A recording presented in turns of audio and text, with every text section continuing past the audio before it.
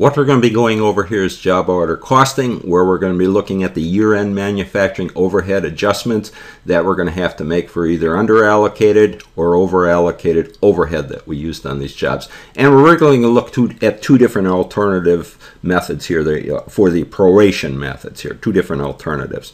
So for our job order costing for the year here, we would have used normal costing, where this is for our overhead. We would have had an applied overhead rate here, or a predetermined or a budgeted overhead rate that we used on these jobs. And now at the end of the year here, we know our actual overhead cost, so we can calculate our actual overhead rate. So we're going to have to make our accounting adjustments between our actual overhead that we have for the year here versus what we budgeted or what we applied on those jobs for the year here. So first for our calculations. So for our applied or our predetermined overhead rate, all we would do is take our total budgeted indirect costs here and divide them by the total budgeted direct labor hours. In this case, we're using direct labor hours. So that is going to give us, in this case, our total budgeted costs here were 800,000 and our total budgeted direct labor hours 16,000 hours. So that gives us $50 per hour overhead rate here. So for every direct labor hour, we have to charge, based on our budgeted amount here, $50 in overhead.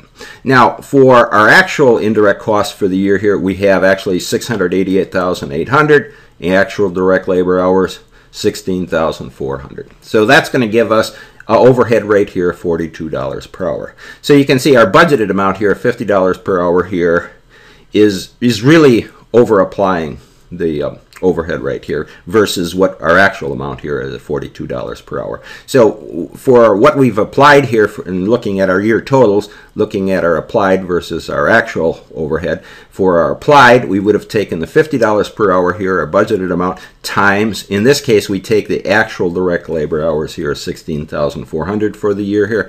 So that gives us $820,000 worth of applied overhead, or that's what we budgeted and that's what we used on our jobs for the year here.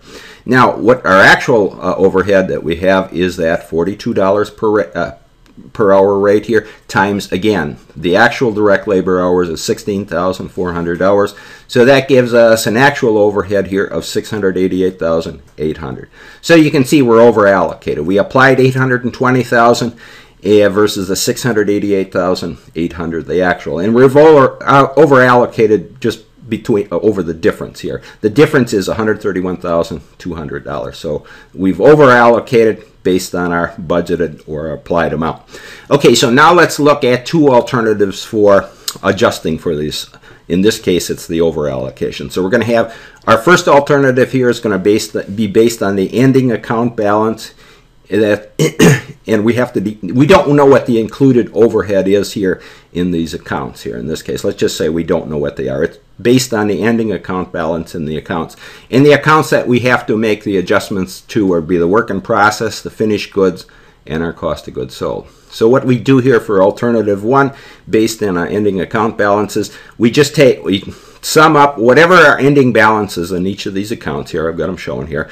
We just total them up here, and we come up with a total amount for all three accounts here. In this case, the total amount is $2,125,000. So now we have to determine what percentage each of these different accounts represent of this total here. So for our work in process, we have the 50,000, and these are the ending balances again here, and we take the 50,000 divided by the total amount, 2,125,000. So work in process represents 2.35%. And then our finished goods here, that's 75,000 divided by total amount here. That represents 3.53%.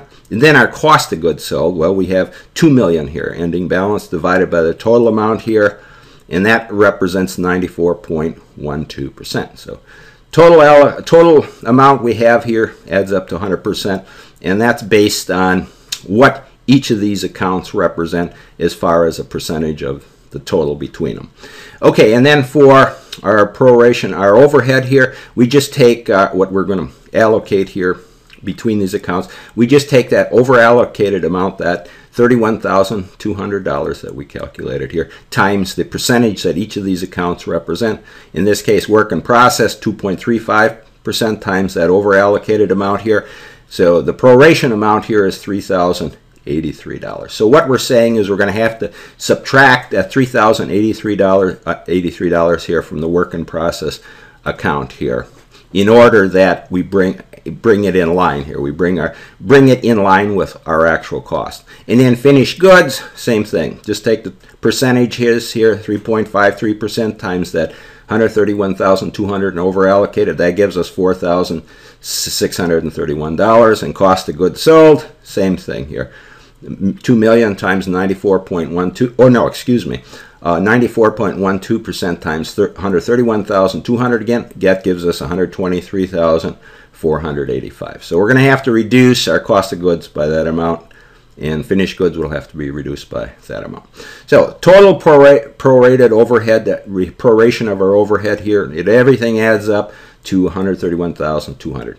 It was based off whatever our ending balance was in the account, in each of these accounts, based on the total amount. And then we take that percentage that was allocated for each of those accounts here times whatever. In this case, we have the over-allocated amount. Could have been an under-allocated amount. Whatever that is, that percentage times whatever it is for either over or under-allocated, that gives you what you're going to have to adjust your account by here for that, in this case, the over-allocated overhead. All right, now for alternative 2 here. Now this is going to be based on the allocated overhead that's included in each of those ending balances. And this is the case where for our work in process here, we know that our overhead that's included is 16,000 here. And for finished goods, we're going to know that there's 31,000. And for cost of goods sold, we know there's 641,800. So that is the overhead that's included in each one of these ending balances. We have the same amount for both ending balances here. For work in process, for the case here, alternative 2, our work in process, 50,000, finished goods, 75,000, cost of goods, 2 million here is the same. It's the same between alternative 1 and alternative 2. What we have in alternative 2, this is where we know how much overhead is included in our total amount here for each of those accounts. So if you don't know that, if that isn't known, then you have to use alternative 1. But if you know this, this is the better way to go. But okay, we know what overhead is sitting in each one of those accounts. Now this is the case where we apply our proration. We know our what we actually applied here was 820,000, or what we applied, excuse me, was 820,000 based on our budgeted amounts, but our actual amount here is 688,800. So just making the division here, you can see that we're what we've applied here is 119% greater than our actual. So the difference is really we're 19% over allocated. All right, so what we want to do is we want to take whatever overhead we have sitting in each one of these accounts times 19%, and then we want to remove that, or that's going to be our proration amount that we remove for. So for our work in process, we know we have $16,000 worth of overhead times our 19%, our prorated percent here. That gives us $3,040. So you can go up here, compare it to alternative 1 here, was just based on the ending balance, 3,083 versus 3,040 here. And then for our finished goods, well, we know we got 31,000 here in overhead. We take 19% of that. That gives us $5,890. Okay, we can compare that. It's a bit different here. When you come up here to the alternative 1, finished goods here is $4,631.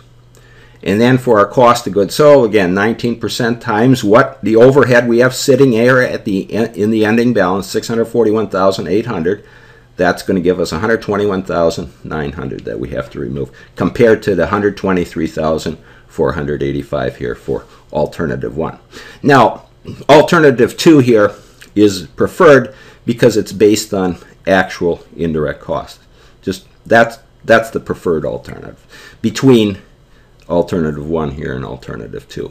Okay, so you can see here they're pretty close here when you come up with the amount that has to be prorated, or what in this case that was over allocated here that we have to take out of each of the accounts here.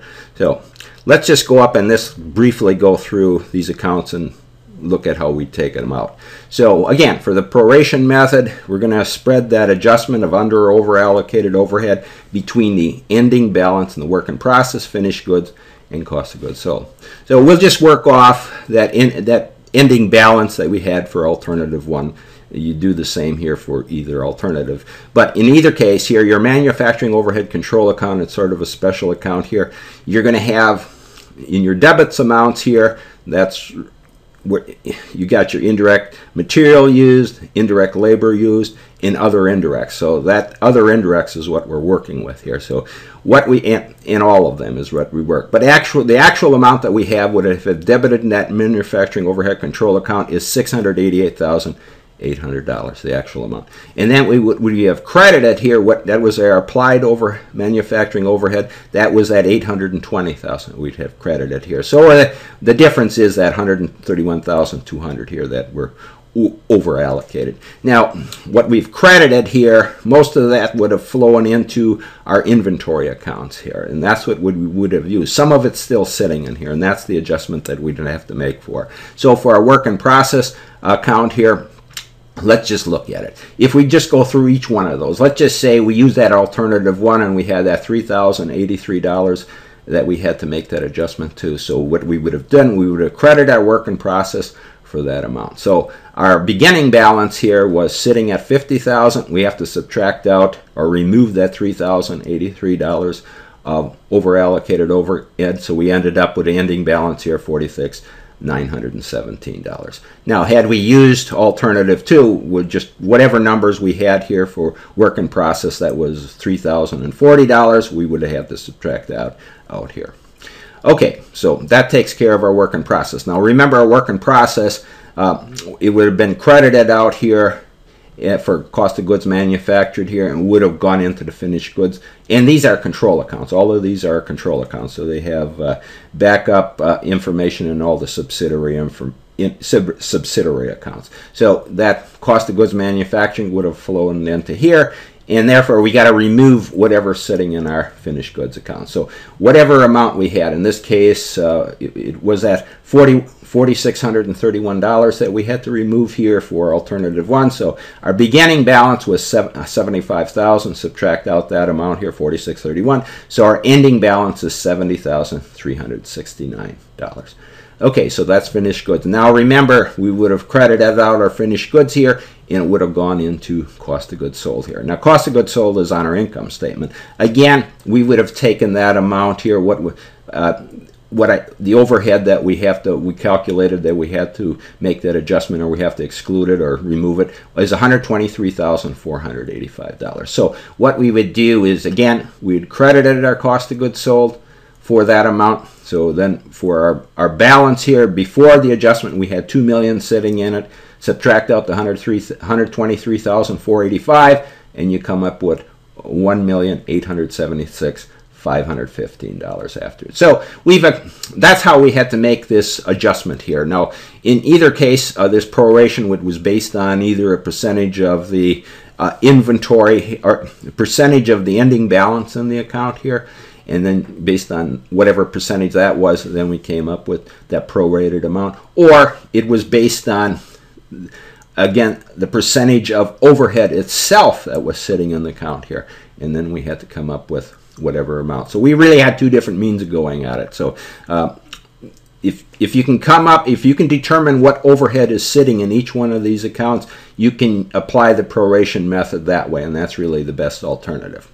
But in either case here, the general rule is this: manufacturing overhead, if it's over allocated, the work in process, the finished goods, and the cost of goods sold should be decreased or credited, which we did in all cases here. We decreased it or credited for the amount that we are over allocated overhead for each one of these accounts based on some percentage.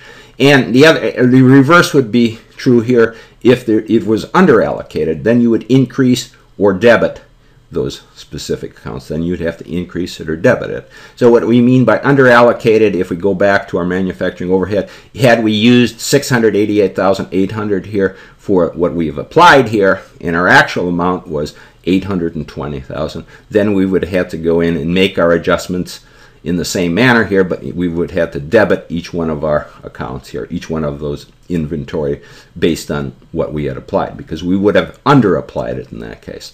Okay, so that's pretty much the summary of what's going on here. So you really got two different methods here for using that proration method here for taking either using under-allocated or over-allocated overhead in the adjustments that you have to make to the accounts. Just remember, they involve this manufacturing overhead account here, sort of a special account, and it would involve our work in process, our finished goods, and also our cost of goods sold. Okay, so that'll summarize our discussion.